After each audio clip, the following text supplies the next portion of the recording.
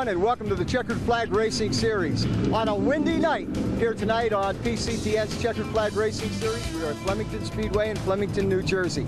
Should have a dynamite show for you tonight. You know, anytime you come to Flemington and you talk about the NASCAR Modifieds, golly, in the past, there was always a guy in the number 14 car, Tony Siscone. The car is here, Tony is not, and a good young driver by the name of John Blewett III gets the ride. Canio Costanzo, you're in the infield. What about this kid? Well, a tremendous story this is for John Blewett to have all the experience in the world with the Tony Siscone crew. Siscone last year retires after winning the Race of Champions here. He had a tremendous career here in Flemington, and now the young man from New Jersey, you're right, steps into some big shoes. Last week a winner, his first race in '95. He'll try for 2 in a row this week. We'll see what happens with that. When we're talking about John Blewett, he does double duty. Alongside in the booth, Fred Voorhees, and Fred will also see him in one of the Daytona late models out here tonight as well. That's right. He's driving Mike Nardine's number 92. I believe it's a Port City chassis. And if opening night proved one thing to us, we are going to have one exciting season. All 4 divisions produced a really exciting feature event last week. We should tell you, when we're talking about John Blewett III, he won the modified feature in that number 14 car here last weekend. We'll see how he does when we come back on the Checkered Flag Racing Series. You're watching PCTN, where you get the event, not just the highlights. Well, right there in the middle of all that, in the 7A, is Jimmy Wismer Jr. out of Upper Black Eddy. Now, Jimmy Wismer had a great start here last year, and Fred Voorhees, we talked about that during the course of the break, but that's not the case here this year. Just about after 22 or 23 bridesmaid finishes without a win at this track, the beginning of last year, the first 2 or 3 shows, Jimmy actually took the victory for his first ever here. The beginning of this year is not mirrored last year at all. We give you a look. Well, hi everyone, and welcome to the Checkered Flag Racing Series. Today here from Flemington Speedway in Flemington, New Jersey, on what is an absolutely superb afternoon. The sun begins to go down on a day that would have to be described as a 10. And that means the temperatures just in the 80s. Nice breeze here all afternoon. The sun has been out and been hitting on this track. It should make for a great night of racing. Well, hi everyone, I'm Roger Snyder. Today on the Checkered Flag Racing Series, we have a very interesting format for you. Twin 20s for the modifieds, and of course the Daytona late models sandwiched in between. And one thing has become tradition here at Flemington Speedway, and that is great finishes. Fred Voorhees, what about it? Well, as you know, we got rained out the first 2 weeks. First 2 consecutive weeks we got rained out trying to get the opener in, but it was worth the wait. Last week, the 18th, 30-lap NASCAR modified feature, we had the second half of the race, not a 2-car battle, not a 3-car battle, not even a 4-car battle for the win. We had a 5-car battle for the win, the lead, the whole ball of wax. We'll talk about that later. I know a lot of the drivers are very much looking forward to the start of this one. Following a good weekend last weekend here, they're looking forward to getting this one underway. The Twin 20s and the Daytona late models coming up on the Checkered Flag Racing Series. But we all looked at the back of this man out of Slatington, Pennsylvania, Dale Kern, the winner of NASCAR Modified Heat Race number 1. Slatington, PA's Dale Kern. He says that was fun. How about it, Dale? Good run. I'm happy with that. Yeah, you look pretty good out there. Any changes for the feature event? We're going to try to finish today. We just got the car done right that it feels good, so we're just going to take what we get. The car's finished. They feel like they're ready for the feature. Dale Kern, ready for the 30-lap modified feature event tonight.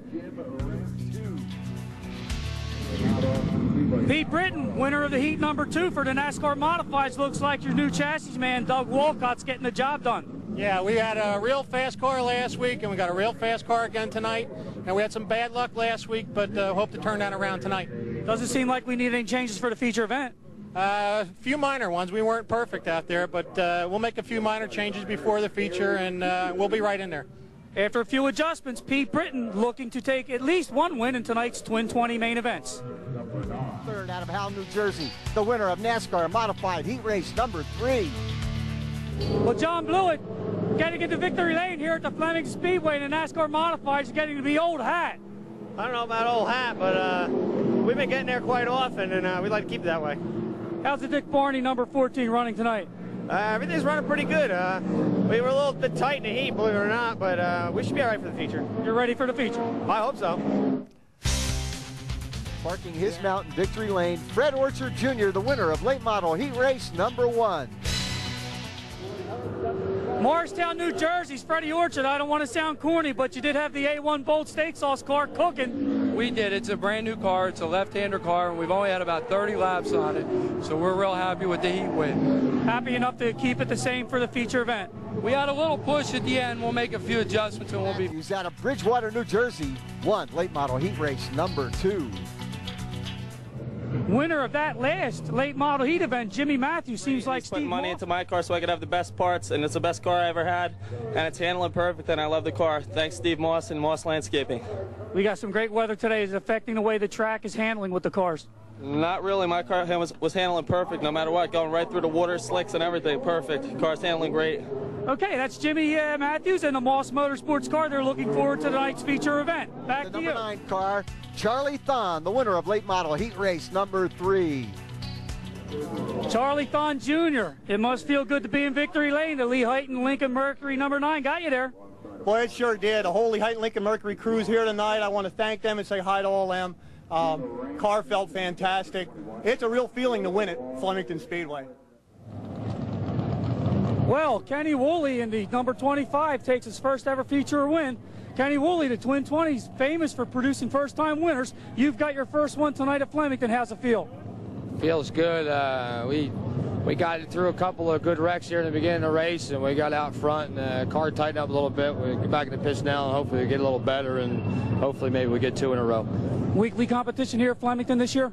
Yes, we're going to try to run pretty much mostly all the shows this year. Maybe a couple tour shows conflicted, but now Pete and Ella's car, I come on with them last year, and we got them modified this year, and we had a real good run last week at Nazareth, and we're just playing it good here tonight. The 1995 New Egypt Speedway champion looking to possibly do the same thing here at Flemington in 1996. Back up to you, Roger. You're looking at the Moss Landscaping #21 of Bridgewater, New Jersey's Jimmy Matthews, tonight's winner of the late model feature event.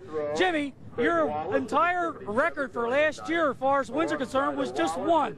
You've already got that tied on opening night. What are you going to do to top that? Well, we just got to build a team effort. We went down to Florida over the winter, got some practice, and we found out that you didn't need a full pit crew. Everybody has to be dedicated to drivers. When they say on NASCAR on TV that thanking the pit crew, they really mean it. You need a pit crew to get everything perfect for the car. That's how you run up front. And if you have a good car, you don't wreck as much, and hopefully we'll be in it for the points. Moss Landscaping, a new sponsor on the car this year. They must be happy.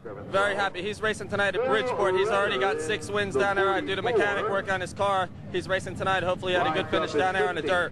Congratulations, Jimmy. Jimmy Matthews, he won 1 time last year.